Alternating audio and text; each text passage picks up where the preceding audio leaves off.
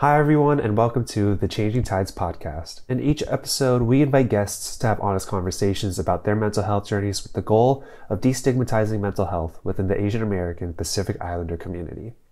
Due to the nature of the podcast, we'll be discussing a variety of mental health topics and possibly triggering experiences. While we and the majority of our guests are not trained professionals, we encourage you to practice self-care while listening and seek professional guidance if you or a loved one is in need of support. With that said, let's start the episode.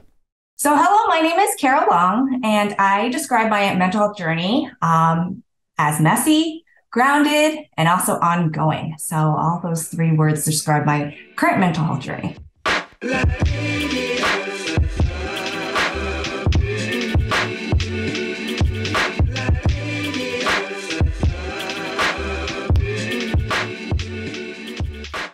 Hello and welcome to this episode of the Changing Tides podcast. My name is Matthew Yonemura. Welcome back to the podcast if you are a frequenter of the podcast, and welcome if this is your first episode. We're really excited to get into this one, or I am. Admittedly, this was a very difficult conversation. Content warning now. We do discuss suicide in this episode pretty extensively. As this person has done research and they're a professor, but they've done a lot of work in suicide epidemiology and suicide prevention. We went into this episode knowing that this was going to be a difficult conversation, or at least I knew it was going to be difficult. I have a hard time talking about mental health, even as someone who works for Changing Tides and does this podcast and talks about mental health frequently. Suicide is a very difficult subject for a lot of people to talk about, and at the same time, it is a very prevalent issue within the AAPI community and also just mental health as a whole, which we talked about in this episode. So with that said, moving forward in this episode, please be kind to yourself, take a step back, skip this episode if you need to. But I thought this conversation was super valuable, and I hope if you choose to listen to this one that you do too. So with that said, if you choose to listen to this episode, I'm really excited for you to hear the conversation that I had with Carol Leung. There are resources for seeking safe support. You can call 988. This is a suicide and crisis lifeline. It is with the National Suicide Prevention Lifeline. You can seek more information on suicidepreventionlifeline.org. You can also call 1-800-273-8255, and that would also direct you to the National Suicide Prevention Lifeline. Again, this is available 24 hours. We also have a Lifeline chat with a counselor. You can talk to counselors on suicidepreventionlifeline.org/chat, as well as the crisis text line. You can text connect to 741741. Again, it's text connect to 741741. And this is 24-hour support line, and you can text anywhere in the U.S. Last, we also have the Trevor Lifeline. The Trevor Project is a leading national organization providing crisis intervention and suicide prevention services to young people under 25, to the LGBTQIA plus community. The number is 1-866-488-7386. So Carol, thank you so much for being on the podcast. I remember we did our little CT stream therapist mixer, and I really enjoyed hearing from everyone. And what stood out to me was your background in suicide epidemiology and prevention, which is a topic that Changing Tides is really taking on this year and last year as well. But before we even get into any of that, I want to talk about your mental health journey and why you described it the way you did, and kind of go from there. Okay, yeah. So I describe it as messy because there's not really like one straight journey. For me, having a lot of transitions in terms of like moving around the US was a big shock for me when I was younger. I'm originally from Texas, then moved to New York City, and then now I'm stationed in LA. And so that's why I feel more grounded now in my in this part of my life now. And it's always ongoing because as a therapist, I have my own therapist. I still see clients. I teach. I also do research, and I also have a small caseload to see clients. So I think the journey is ongoing because not only do my clients teach me, my students teach me, and then my own like personal life. It's ongoing. And recently, I'm a new mom. It's shaken me up a bit. I have a 9-month-old.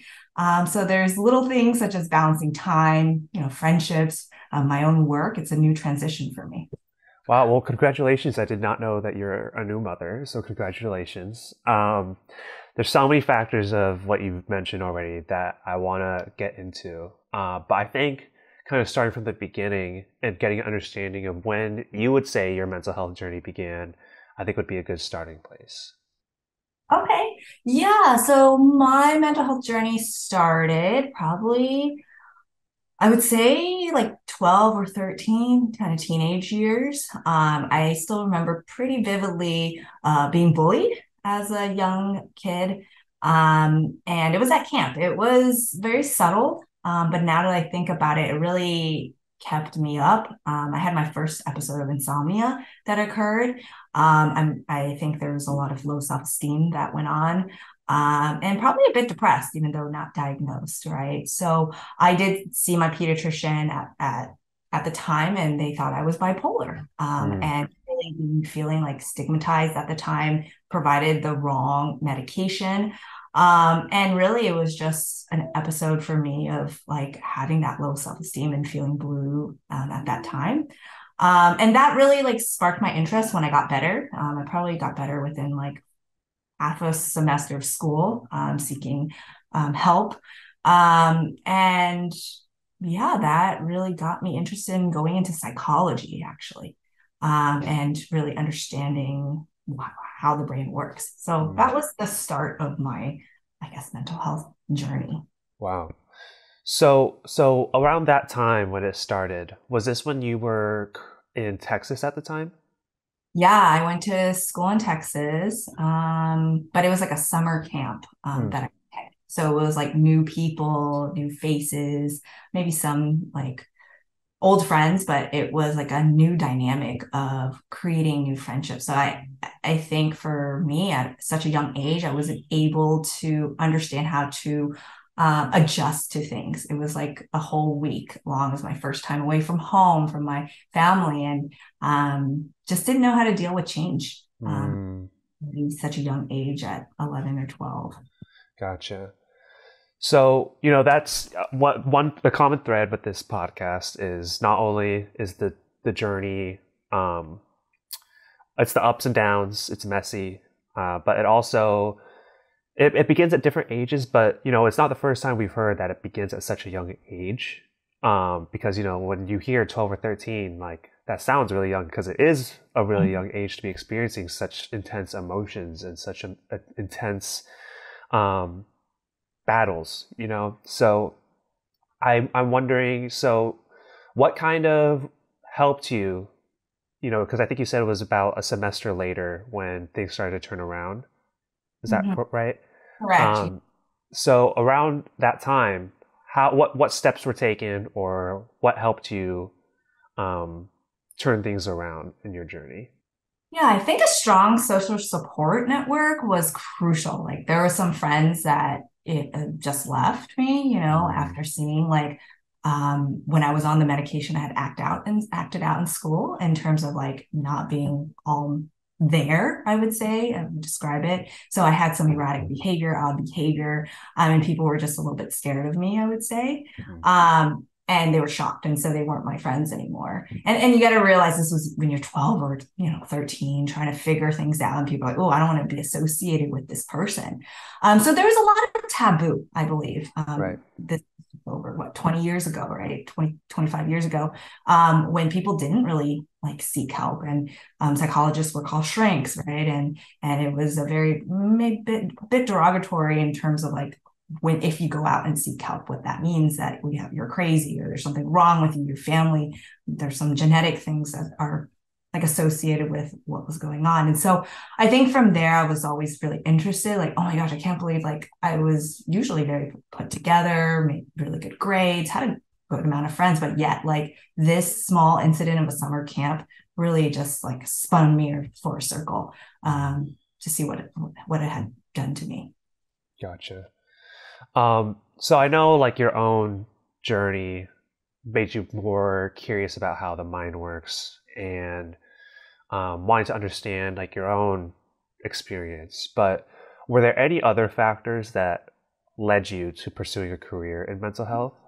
Yeah, so I started off working at Asian American Family Services. It was one of the probably only organization that targeted Asian Americans and Asian immigrants. And I think that really stirred up like, whoa, like I knew there was a taboo, but I just didn't know that there was like a center for that. And so I volunteered at probably age 14, 15, doing Wow. raffle ticket drawings and really trying to educate the community, going out to, I didn't give workshops, but I was there with the people that were giving workshop, and that really intrigued me. I was like, oh my gosh, I want to be like that Mm. person. And so that led me into like psychology in college. Later on, I'm a social worker. I have a licensed clinical LCSW, which is licensed clinical social worker. And I really wanted to work with the community. I think social work sets apart with like looking at the social justice framing. And I worked with like undocumented students, trying to get them documentations to be part of society. And that really triggered me to be like, okay, I want to help the immigrant population. And then that led me eventually to work as a psychotherapist, working with Asian Americans, primarily Chinese folks, in Flushing Hospital out in New York City, trying to work with people who have severe mental illness, such as schizophrenia, maybe even, yeah, serious mental illness. Wow. I'm wondering, and if you don't mind me asking, when it comes to like, did your family or close friends, like, or other Asian Americans growing up, did they talk about mental health openly, or like how big of a change in direction was this for you in comparison to the people in your immediate circle? Yeah, I mean, it's wild to see that I was probably the token Asian going Mm, into social work. I was literally the voice of the Asian American community when I was in classes. And again, this was in Texas, but UT Austin is quite diverse. But like, yeah, I was shocked that not many people went into this field. Now, of course, the vocabulary has changed over the years. People are seeking help. People are like saying, okay, this is, we need to seek therapy like maybe once a month even, or like every other week. But back then it was not. So for me to go in, I was again one of the only people that have gone in, and especially in a profession where people think it's like not like a profession. It's like, oh, you're a professional volunteer. That's what you do. So I think things have changed now, in terms of how people see mental health and how important it is, that one like a small episode even can really, I guess it like high functioning people have can, it's messy for people. mhm. So yeah. Yeah, I mean, I could only imagine because I first was aware. I mean, Changing Tides was established in 2018, and that's only, wow. I was going to say only 5 years ago, but that time flew by, actually, which is kind of funny. But 2018, it's not that long of a time ago, Mhm. and it's like even from then to now, mental health and the discussion around it has been changed so much. And I could only imagine, especially representation wise, for when you're going through this process of pursuing this career, I could only imagine what that was like for you, and not even in Southern California, like where there's a lot more diversity here. So I'm so interested in that experience. But along those lines, you're also a professor. So what drew you to also being a professor and like teaching folks about the field? Yeah, so I think overall it's like I can impact more people, because if I Mm, teach somebody, or, guide them or mentor them, they can also serve like another like 50 to 100 people in the next like 2, 3 months. Hmm. So I think that gave me like purpose of going into teaching and just seeing people who have the passion. I think that also drives me. It's like, it's the newness of like the students. They're so eager to learn. And when you see them progress each like semester, you're like, whoa, I've paid it forward in that sense. And I Mm. see that when I'm doing teaching. And then with teaching, you also strike a balance with doing research too. So you can also implement like policy. So looking Mm. at prevention through a policy lens. So you get both the meso and macro parts of social work. So that really led me into teaching, the passion for teaching. That makes a lot of sense. I mean, like, it's not hard to make that connection. I feel like that seems very obvious, but I'm very glad to hear it from you. You said it so poignantly. Um, so along the lines of not only students, and I'm also curious about clients, but when your career began in mental health to now, Mm-hmm. how are students coming in with more awareness of vocabulary than maybe the first year when you first started teaching? And then same with clients, like, are they more aware of mental health? And does the landscape of mental health now and the way it's changed and evolved, does it make it easier for you, or are there still the same problems or the same difficulties? Yeah, that's a great question. I think starting off with just mental health in the school and education system, there are more resources now for students. So even in like higher ed, there's always been counseling centers, but I think there's more like awareness around it. There's more like brochures or people are advertising in it. So recently, like we did love letters at APU at Azusa Pacific University. It's not necessarily it was suicide prevention, but it was a way for people to connect with each other. And I think there's more like emphasis on it, on like what does it mean to have healthy relationships and healthy minds and healthy bodies. Mm-hmm. So there's more initiatives than say 20 years ago.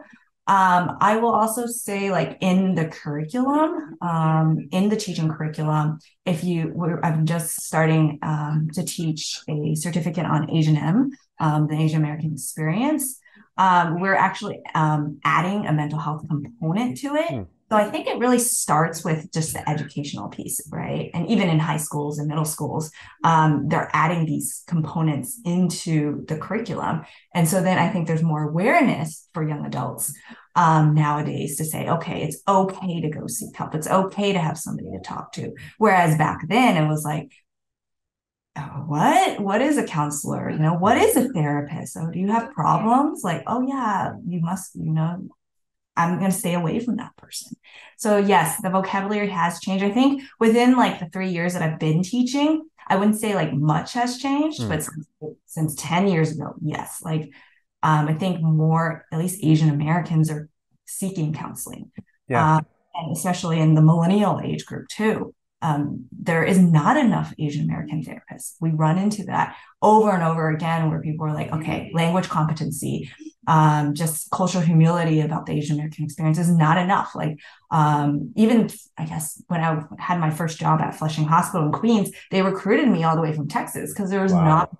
Asian therapist, even in New York City, where Right. it is so high for Asians, right? So I think that has been like an issue, an ongoing issue that I've run into. It's like, Mm. oh, can you speak Chinese, Mandarin, or Cantonese? And I can, but there's not many of us who can provide these counseling services for these individuals. Mm-hmm. Yeah, and I think that the need for cultural competency in terms of, similar therapists of a similar background is so important. And of course, like any step towards mental health, improving one's mental health is a good step. But I think it makes it a lot easier for folks when they have a similar background. Hence, why we reached out to you to be involved with CT Stream and like why we established that initiative. But kind of along the the same way we established CT Stream to make it easier for folks to seek therapy, culturally competent therapy. And then, I mean, there's the financial barrier that we removed through that initiative. But I actually want to ask about your experience seeking a therapist as a therapist, because I think that you probably have an interesting lens into the way you sought out therapy. So if you don't mind me asking, what was your process in finding a therapist? What did you prioritize? Because while I'd love for everyone to go through CT Stream, some folks may want to do it through their other means. So do you mind walking through your process of how you... So in my own practice, what I tell my own clients is that, you grow out of your therapist. Hmm. Like you learn X amount of tools, and then sometimes you might have to move on. Wow. So for me, I like work with I work with my therapist. Sometimes they can be long term, depending on what my core issue is.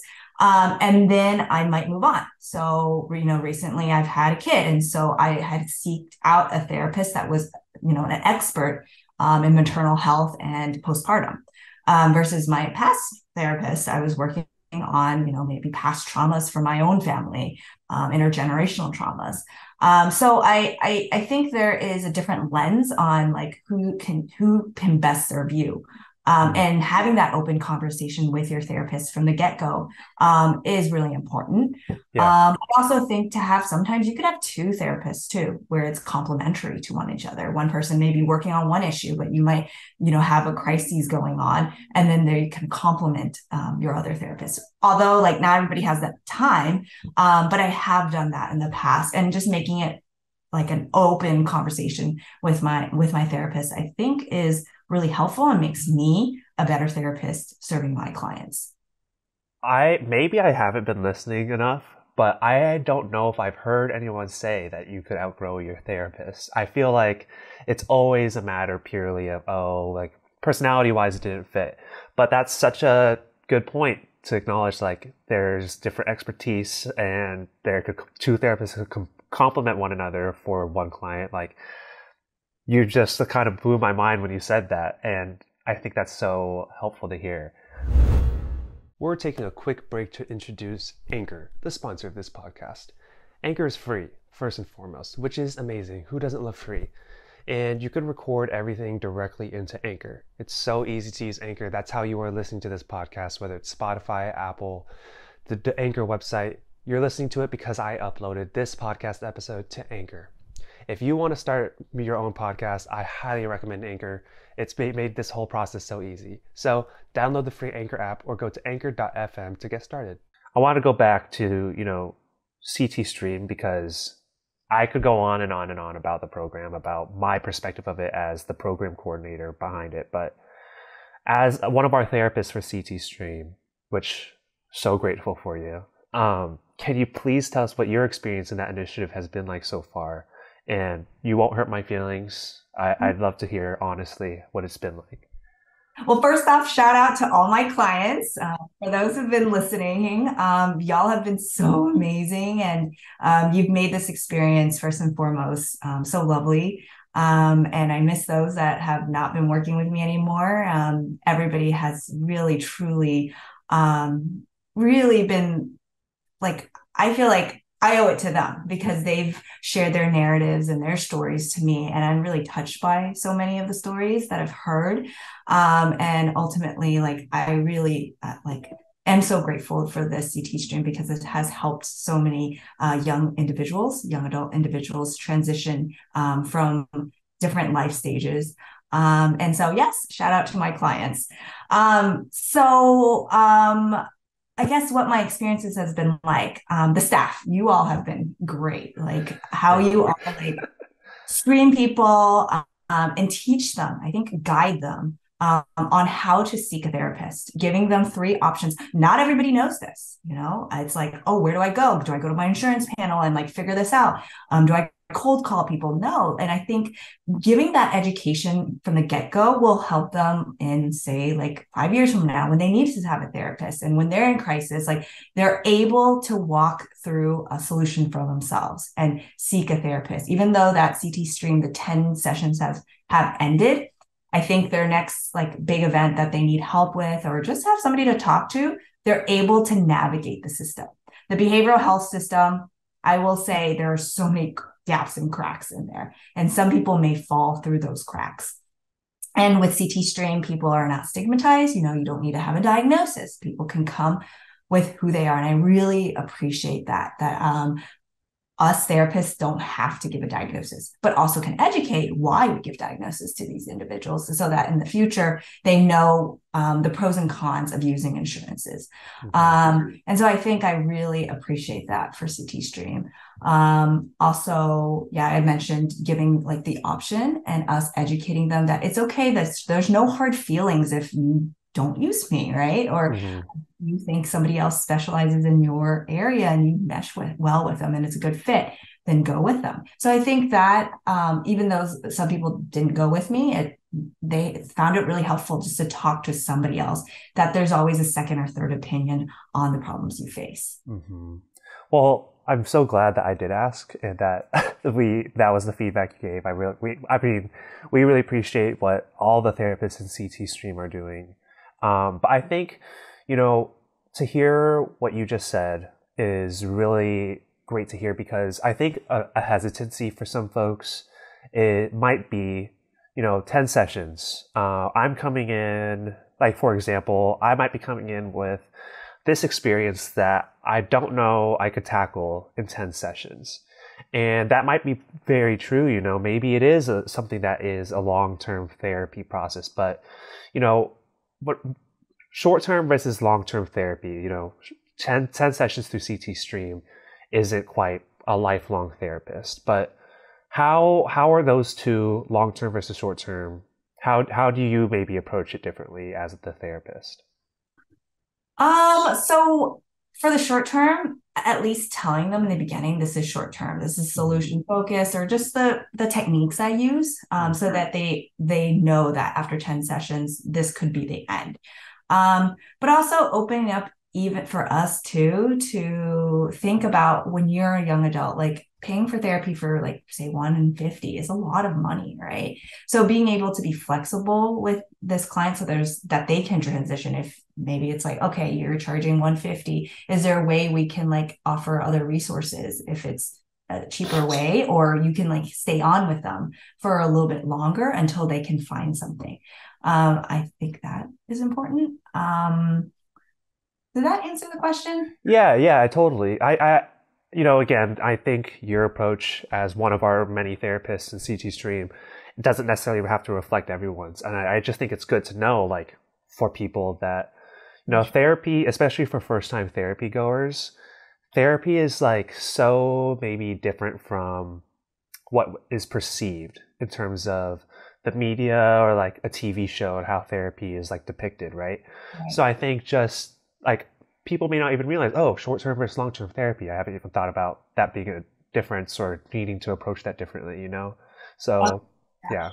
I guess long term and short term, yeah. So because this CT stream, it's like 10 sessions, I also tell them like you can have a pause and reflect, right? You Mm, can come back to me later on and we'll still open the case back up. mm, And sometimes, like, even for me, like when I see my therapist every 2 weeks, I'm like, oh my gosh, this is too much. Like, I just need like a break. I need to like get my thoughts together. I need to like process what happened. Sometimes therapy might be like a little slower because like you need a week or two before you see your therapist, or even a month, right? So I think sometimes that gap and that break allows room for somebody to maybe seek long-term therapy. Like, okay, this is what I see right now. I'm going to take a break and then I can seek long term. mm. I think this is like a good like it's a good transition for them. It's like a good starter kit. Yeah. Um, and then they could say, okay, maybe therapy is not for me, or oh wow, I can stop. I have the self determination to stop when I want to stop, and Mm, when if I go again, I can go again. gotcha. Thank you. Yeah, I appreciate that added part of how the two might differ. So as I mentioned earlier on, in working with you at CT Stream and our therapist mixer that we want to do again, but I learned that you have done a lot of work in suicide epidemiology and prevention. Can you share, what inspired you to go specifically with that direction? Yeah. So I This is hard to talk about because I have been affected by suicide. One of my own personal clients had died by suicide. And I was quite young at the time, I think early 20s. I just my first job coming out. And I just felt so guilty that I just felt like I didn't do enough. And as I reflect on it, I'm like, I did as much as I could, but it wasn't enough, right? So I decided, okay, I got to change policy in a certain way, and how do I do that, and how can I make an intervention where it affects more people? And so that's how I ended up going into like research and academia and studying suicide prevention. It's because that, I'm going out through a downstream approach. I'm saving everybody, trying to save everybody, but at the end of the day, you might not be able to because bigger things such as policies play a bigger role in some in population-based research. So that got me into studying suicide. Got it. Thank you so much for sharing, your personal experience with it. It's through working in mental health, I mean, just through Changing Tides, you realize how widely impactful suicide is in the API community, in the individuals affected, and the work that is done in understanding it and understanding that it might not be like that feeling that you had, right? That you didn't do enough. I think kind of removing that is important in understanding the epidemiology, right? Mm-hmm. So if we can start with the epidemiology of suicide, can you talk about what you've found there in your research? So recently, suicide suicide is actually the 10th leading cause of death in our country right now. But suicidologists actually believe it's the 11th leading cause of death because there are, I guess, what is it called? It's undisclosed suicide. Maybe somebody dies of overdose. There might be taboos about putting this person as suicide. So families maybe say, oh, this was not a suicide. It was a taboo subject. This person died of like an accident. And so that's why we, as suicidologists, think it's like the 11th leading cause of death. And recently, it has moved up to the 12th leading cause because of COVID-19 and other liver problems. So that's why it for like 10, 20 years, it was like the 10th leading cause of death. There has been a steady increase in suicide since 2000, but there's a dip, like a reduced rate of suicide starting during COVID-19. And we actually don't know the reasons why. Maybe COVID-19 was a protective factor in the very beginning, but now suicide rates have been going up again steadily. And it has been probably the highest since 2000. Wow. And particularly for me, I examined the differences between males and females on choice of methods. So we say that the choice of methods matter. We know that gun suicides are 50%, at least 50%, make up 50% of suicide deaths. So meaning that means do matters. So this is part of gun violence. Suicide is part of gun violence.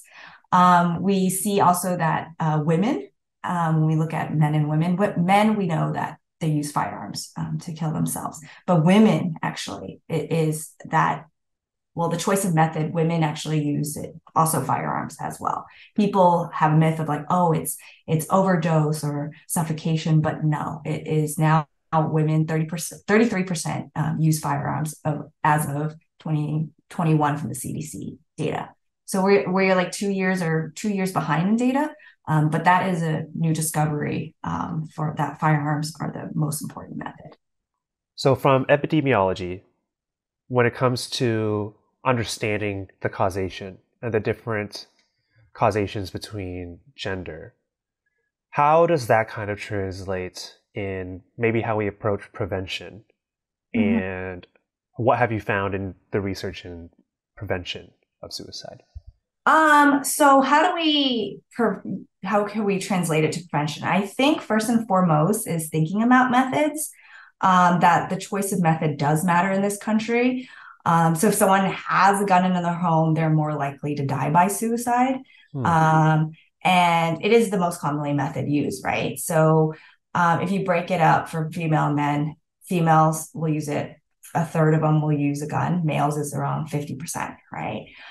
So how we can prevent it is ultimately to reduce access to lethal methods, right? To maybe have some kind of sensible gun policies where if somebody is suicidal, there is a temporary removal of guns. Not saying we're taking away firearms, just a temporary removal. The guns will be going back to the individual once they're not suicidal anymore. And I think that can prevent suicides. And in California, we do have that law.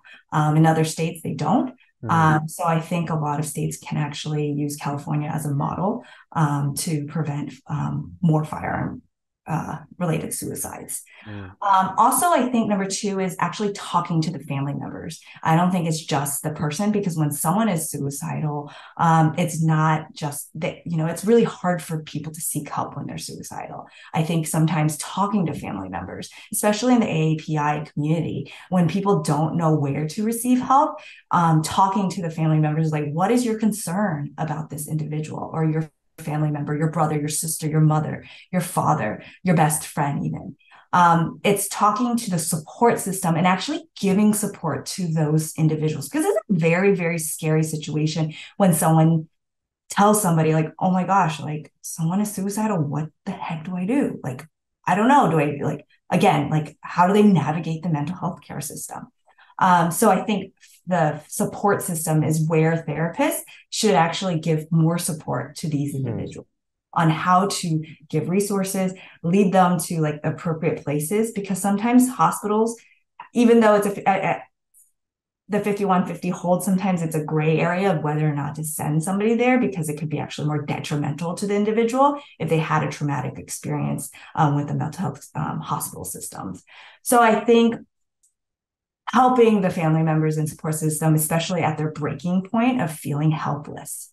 That's where a lot of the intervention does play a role. And my research, actually, I've looked at suicide concerns for family members, and they say that like, I need help. I need resources. Where do I go? Hmm. So I know there's multiple different ways to go with that in terms of, family members or friends or family seeking ways to help. Like, how do I help? Like, if I were to come to you and ask you, like, I'm concerned, like, where should I go? Or what's the first step? Because can I trust anything on Google? Or, what would you recommend? Hmm. I think first and foremost, it's like to listen to the individual first, because I was saying like it's scary to like navigate it, to hear about it, and like, oh, like it could be your fault that this person dies because you weren't able to help them. So I think first and foremost is to listen to that support system. What do they need? Of course, like you remove all the lethal methods, like making sure there's no sharp objects, making sure that somebody's there with that individual, and then giving them the resources of like, okay, which hospital, what to expect. I think what to expect is really important, because when somebody gets thrown in, it's like, whoa, you have to take this medication. Like it's trial and error in the hospitals. I mean, it could be, right. It could be an example. And so people may be like, oh, I don't want to go. And so the involuntary admission, I think, is scary for that person who is going through a mental health crisis. Mm-hmm. So I think first and most, prevention should be sitting down with that individual and then providing the resources for the support system, and then bringing in that individual who has a crisis. And then you have a family session. A family session with the individual. Gotcha. So I so much appreciate you sharing your work in this space, because in this conversation, despite the work that Changing Tides is doing within suicide prevention through CT Anchor, talking about suicide is still difficult for me, and it's difficult for so many people. So I just appreciate that there are people like you doing the research and having the understanding, and then being, a therapist that is able to help people in with their mental health. So I appreciate you having this conversation. Um, Oh, can I add one thing too? Please do. Please do. For therapists too, to just a word of encouragement that, even feeling suicidal is a feeling, and not being able to talk about that feeling in session is something. It takes practice. It takes courage, takes bravery to be in that space. And you're also receiving that from your client. That journey is part of their messy journey. They're part of their uneasiness, or feeling a bit like they're trusting you essentially to tell you that side. And so when Mhm. someone is telling you that they're suicidal, just sit with them. And it really, that therapist, like, we sometimes therapists like freak out, like, oh my gosh, someone's going to tell me that they're suicidal. I encourage them to sit with them and then go with the plan of like suicidal planning, and then finding resources for the individual.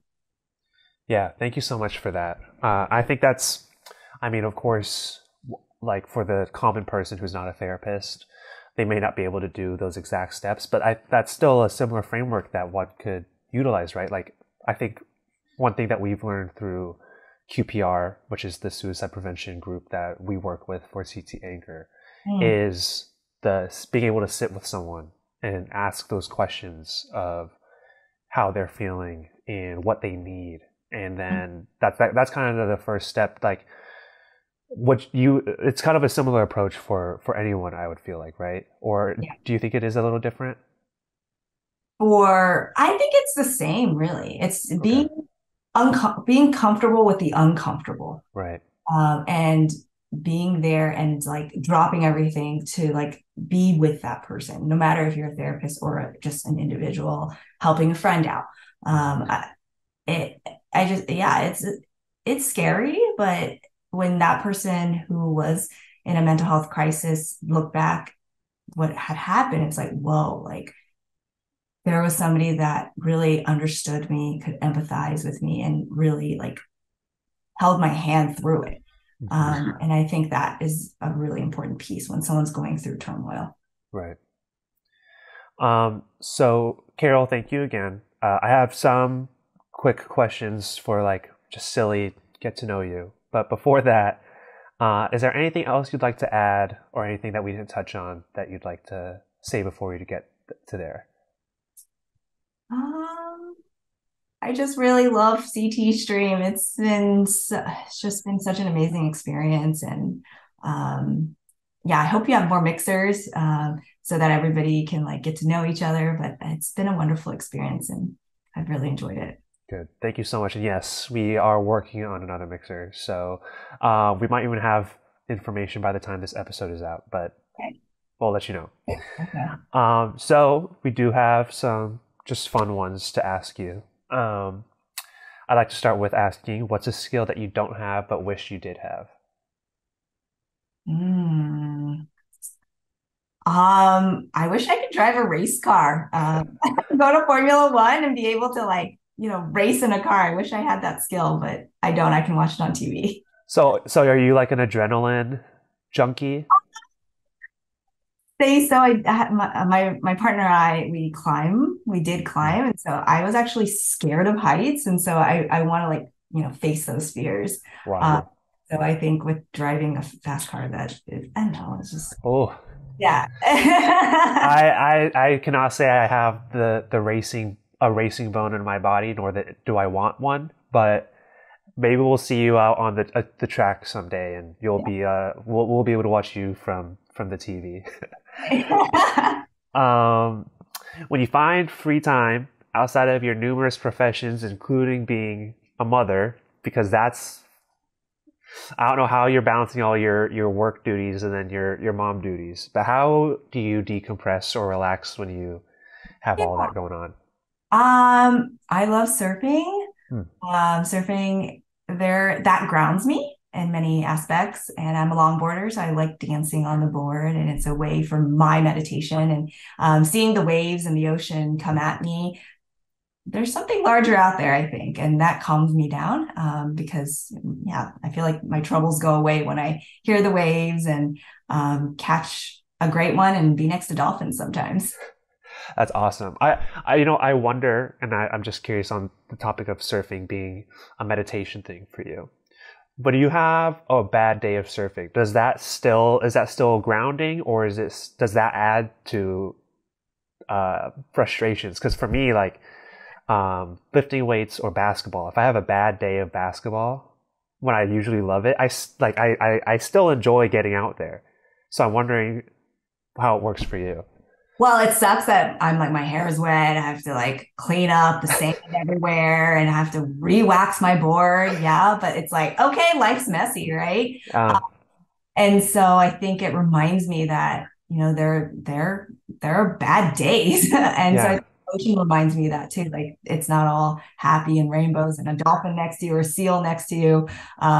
So it is part of the experience and it also reflects again my mental health journey. mm, I totally get that. And I was just curious because I know for sometimes, like when that's like your thing and it is not going well, that could be like the most frustrating thing. But I'm along the same boat as you. Like it's still part of it. It still does something for my decompression. Definitely. But I wish I Um, catch like a really awesome wave that day. Just right. did it. It's still in the back of your head a little bit, but yeah. um, I mean, I might know the answer to this question now. If you weren't a therapist or a professor, what career path would you explore? Would it be a surfer or? I mean, no, I'm not good enough to be a professional surfer. I mean, I've always wanted to be an elementary school teacher. Hmm. Yeah, I think that kind of also led me into like teaching because I think at age like 6 or 7, I was like, I want to be a teacher. And then I forgot about it. And then I'm like, Uh-huh. oh, yeah, I remember that. Like, yeah, I did want to be a teacher, an elementary school teacher. But that's why I can also be a child therapist as Yeah. well.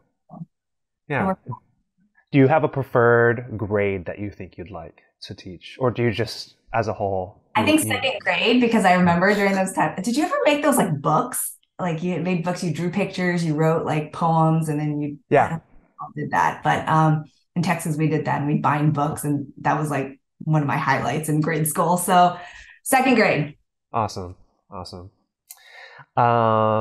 Then finally, what would the title of your autobiography be? Autobiography.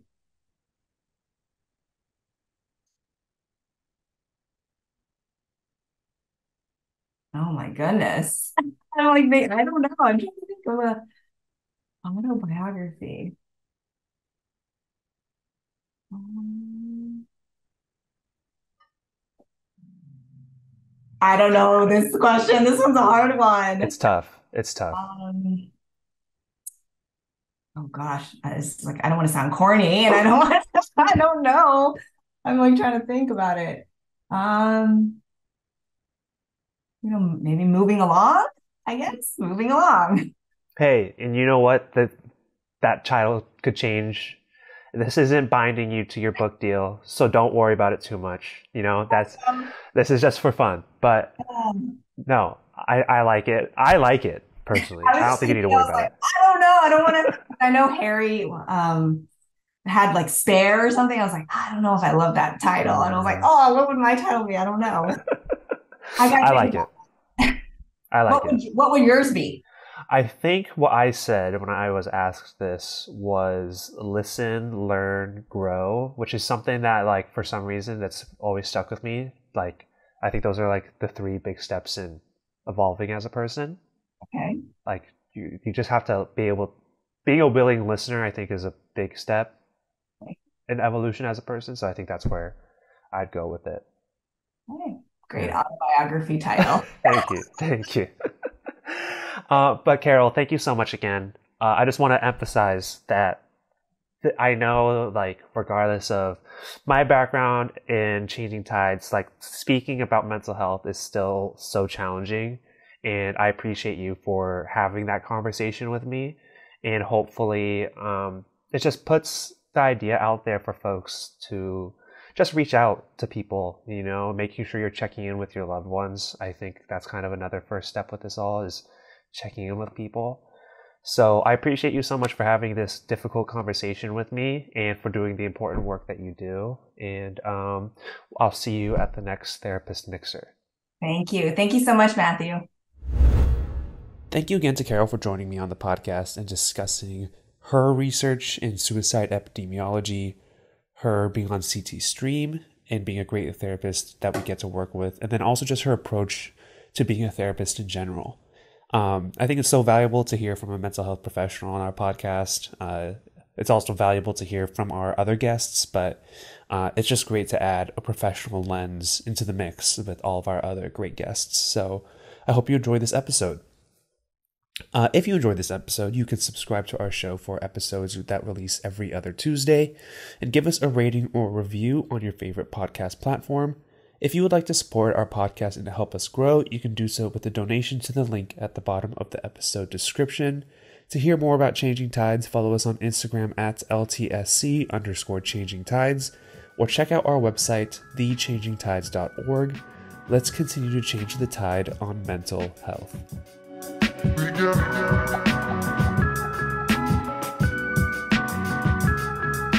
got